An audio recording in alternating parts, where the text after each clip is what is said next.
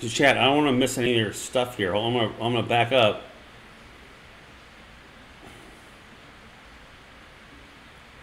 Well, gas and burn. Goddamn, gas and burn. You're gas and burn the sus frog. If you're gonna give anybody a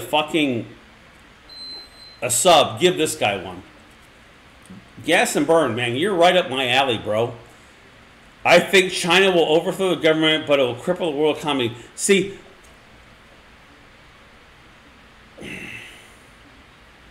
I hope so. I don't hope it cripples the world economy. But where we were 3 short years ago, we were energy interdependent. We were exporting energy. Now we're begging the fucking Chinese, or begging the Saudis, we're begging the Venezuelans for fucking fuel. Now, how does that work out? And hey, yes, I'm all for green energy. I love Elon Musk. I think green energy is the future, but it's not now. It might be in 4 or 5 years. It is right there on the precipice of being the new energy. And how many oil companies have suppressed energy? Remember the guy, you guys don't know this, just search up water car, the guy who ran a car off of water. The guy mysteriously showed up dead. Okay? They raided his fucking little garage where he's making this shit. That's what you're dealing with, guys. Like I said, I'm going to go off a tangent because you guys love tangents and I love them too. But I watched The Hunger Games for the first time on Sunday. 10-year-old movie. 10 years old, I'm like, wow. This is very real. This is how we're heading to. This is where we're heading to. Now, chat, I'm going to go on to this fucking rant here.